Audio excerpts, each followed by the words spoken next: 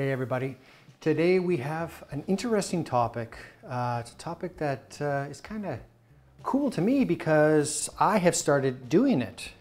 And that is playing with the extension on your playing cue 100% of the time. So full disclosure, I am late to the game on this because I'm a moron and I just don't take notice of things that are happening around the pool world sometimes. And I guess Earl and guys like Shane Van Boening and other people, they've been doing this for quite some time. They've added that extension on the back of their cue and it's affected their stroke. So what this video is going to be is basically, I'm going to talk about the physics of what's going on here. We're going to look at some videos that were shot on YouTube and we're going to just dissect some of the things that Earl Strickland says and what Shane Van Boening says. And then I'm going to talk about my experience and what I've been experiencing playing with the extension on the pool cue. Let's do this. Is that you, bud? Hey, bud. So a little bit of background information on how I started playing with the extension on my pool cue. It's not because I took notice of other people doing it, which is, I don't know how I never noticed that some pros were doing it because I would have tried it sooner. But what happened was I used to have this extension right here, right? And it's so big that it's hard to get into certain cases, right? And what you do is you just put this on the back of your cue, you tighten it up. If you need a little bit extra, you can actually turn it and extend it that way too. So it served its purpose, but I never ever thought of actually playing full time with something like this on my cue. Ended up getting the J Flowers Dante 2, and when I got that cue, I ended up getting the J Flowers extension, right? So what ended up happening is I was playing and I had a shot where I had a bit of a reach. So I go, I put it on my cue, I bend over, I do my shot, and I'm lazy, right? So I didn't want to walk all the way over and take it off. So what I do is like, well, I just have a few more balls to go. So I just left it on there. And I found something out right away after doing it was I shot and my stroke felt different. Well, of course it's going to feel different, right? I've totally changed the pivot point of my cue and the weight of this cue. But I didn't necessarily dislike it was just different, right? And I didn't think too much on it, right? And then I eventually said, I'm just going to shoot a whole rack with it. And it was interesting. That's all I can say. It's totally different. And I'm in a part of my life now, everyone knows that's watching my videos, is I'm experimenting. I shoot with a carbon fiber shaft now with the J Flowers. Never did. Well over 2 decades I shot with a Hubler standard shaft. I'm experimenting with tips. I've got the Town Fusion on there now. And now I'm starting to experiment with the extension. And it's fun. It's different, okay? I ended up finding a few videos though on YouTube and found out that Earl Strickland is the mad genius behind this, right? So I want to go to that video and I just want to show you a few cutouts, few interesting tidbits that he drops on the interviewer here. And then I'm going to go to Shane Van Boening because Carl Boyes did a video and he gets him to throw the extension on his cue and he asks him a question on the extension and playing with the extension full time. So let's go to the first video, Earl Strickland.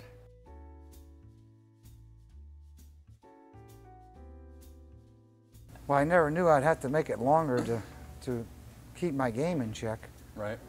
I certainly can't play with a 58-inch cue anymore, so it's, there's no going back. Most people, once they get used to it, if you're 6 foot tall or more, 5'11", 5'11", 5'10", 6 foot or taller, those are the guys that are going to play with the longer cues. The short guys can't hardly do it because there's too much cue sticking out behind. There's some shots it makes easier. Yeah. Being bigger. Some shots you never would have thought that it would make easier, it does. Is when you have to like dig into the ball real deep, is it some of the I don't know, it's the rolling the ball's easier, I think, because you got more weight on the cue. That makes sense. You know, the cue's heavier. I can make it like 70 inches almost right now, and I can make it 65. Yeah. And I'm playing at 65 right That's now, the and normal playing I feel good with the. I will say that I think the extension complements the carbon shaft. Yeah. Yeah, because when I played with the carbon shaft at 58 inches, I was struggling more, and then when I put on about an 8-inch extension and went to 65, Yeah. and the cue got heavier, then everything calmed down and it complemented the shaft, and I was able to play better. You know, no one knew to make the cue long before I started tinkering with it, and then now a lot of people are playing with it like that, especially if they're taller.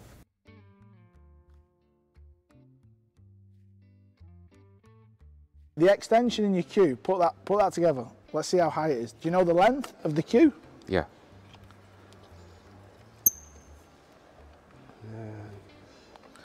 So what length is that cue? Probably about 21. 21? 21 ounces. The length? Oh, the length. Yeah, what that'd length? be, I believe it's 62. Stand it up. Yeah. Now, why do you use the extension? For what reason? Because of Earl.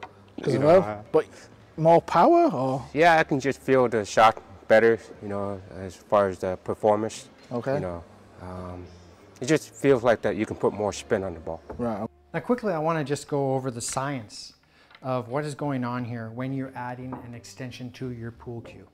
So let's talk about the length of a pool cue to begin with. So generally it's in around 58 inches.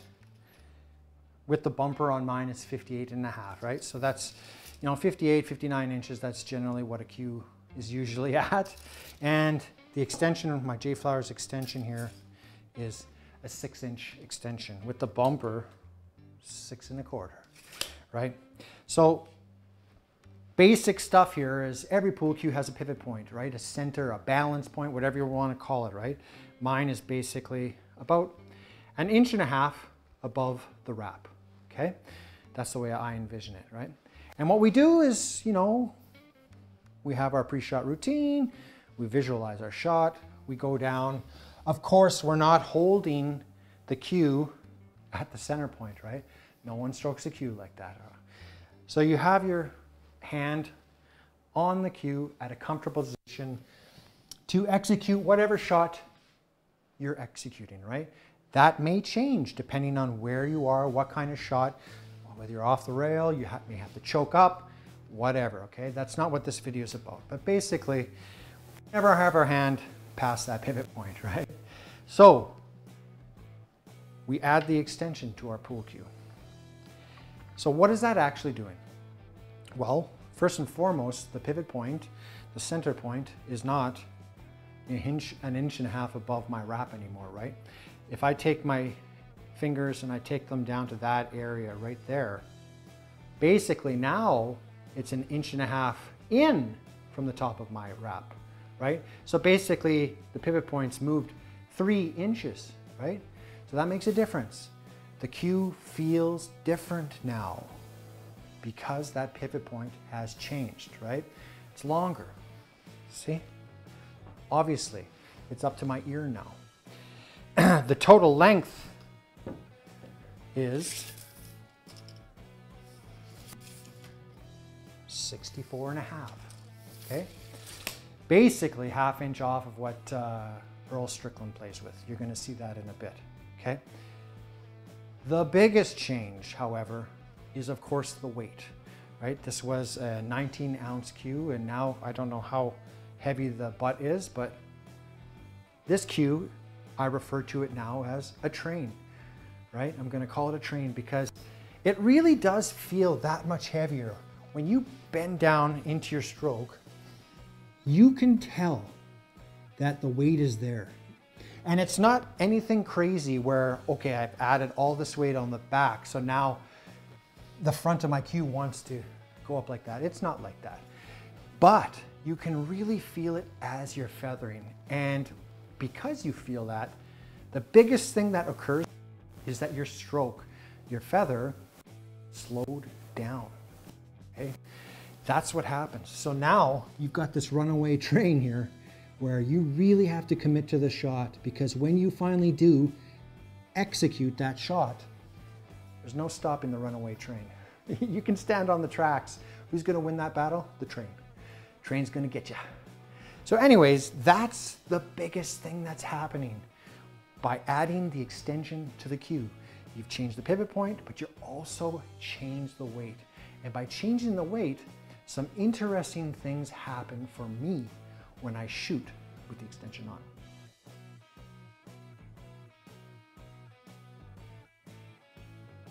So that was really interesting what those guys had to say about playing with the extension, especially what Earl has to say. There's some things there that, you know, we could debate, we could analyze a lot on.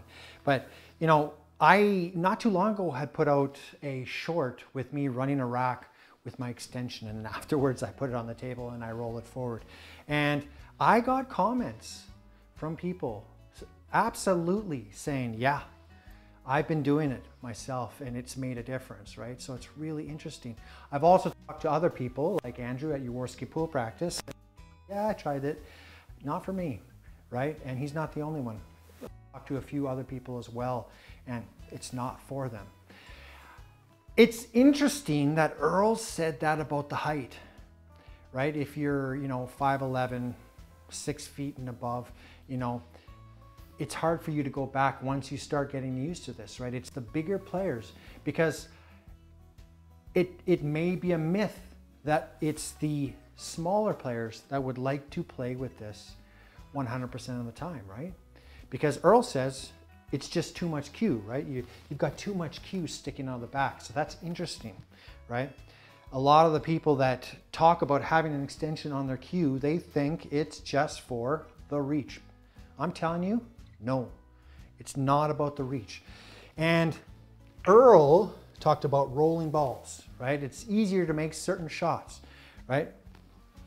Because of a rolling. I call it, in my mind, floating shots. So if I've got a shot and I visualize the weight, right? And I visualize that I need to come, let's say 2 rails and float it to a spot. Having this extension on there is kind of like committing, right? It's that runaway train, right? You're not gonna be able to stop it once you go. So just let it. Let the cue do the work, right? So it's about floating. Whereas Shane Van Boening, he's is a little bit different. He actually says he thinks he can get more spin on the ball. I don't, that's not for me, right? Actually, one of the hardest parts of switching to this is being able to control it, right? It's not a con. It's not a con, okay? This isn't a bad thing.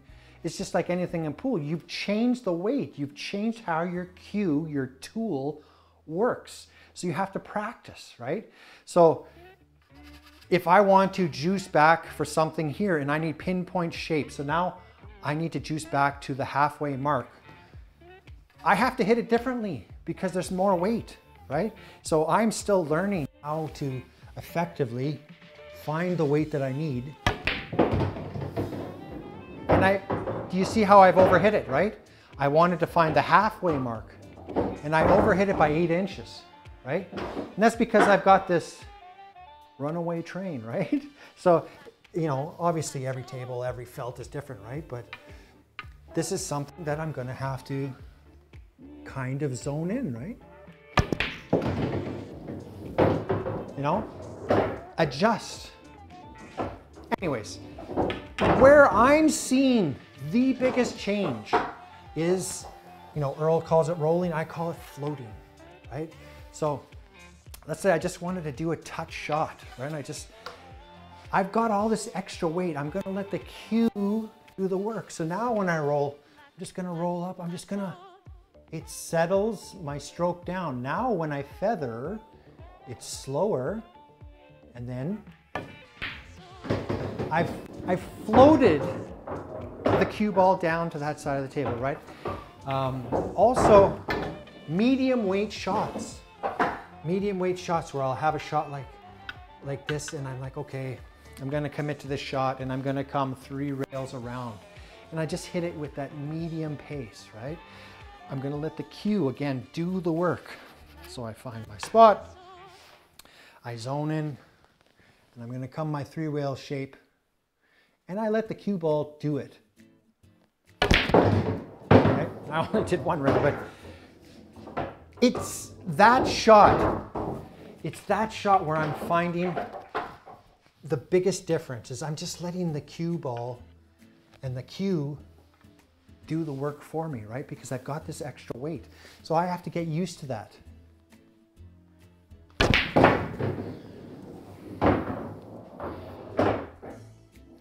So I'm going to be doing a video here in the future, something that I've been working on, and it's the, one of the most difficult shots in pool is basically when you've got a ball that's not a duck, and then you've got a cue ball way down here, right?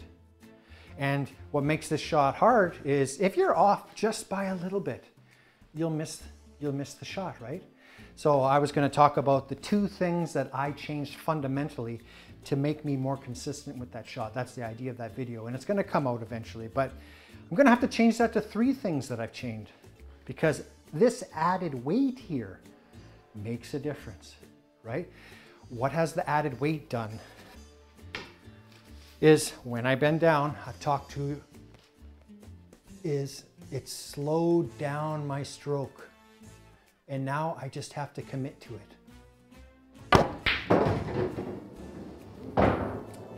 The other 2 things, you're gonna have to wait for the video. But anyways, that's the biggest thing, right? There are gonna be people that are detractors to this, or they're not gonna like it. And I'll tell you what the only con across the board is for example, my basement here.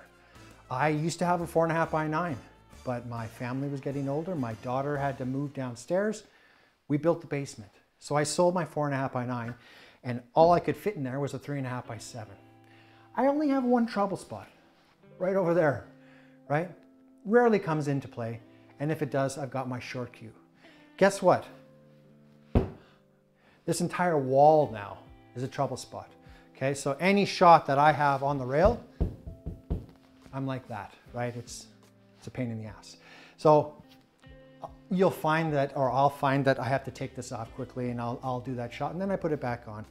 But in a pool hall that's set up properly, you shouldn't have that problem, okay? But I'm gonna continue doing this, okay? This isn't a video of me saying, you gotta do this. You gotta do it, right? I'm not doing that. I'm telling you what my experience is. And I, right now, am benefiting from adding that extra weight, slowing it down a little bit, right? It's what Earl alluded to. It's like he's searching for something to be able to compete, right? It's settle himself down. I believe those were the words that he used, right? What's happening is because of the extra weight, you've got a slower feather and you are settling yourself down. Those are good words, okay? That's the biggest change. So if you haven't tried adding an extension to your pool cue yet and trying to run a rack, try it. You don't have to worry about becoming addicted to it like drugs, right? Like if you try drugs, you're not going to be able to kick it, This is a fun game, right? And this is about experimentation. So maybe that was a bad analogy. I don't know. But anyway, that is the video. Give it a shot. Light me up in the comments. Let me know how you're doing on the pool table and how you feel when you're doing this. When you're adding that extra weight, does it calm you down? In the meantime and in between time, I'll catch you on the flip side.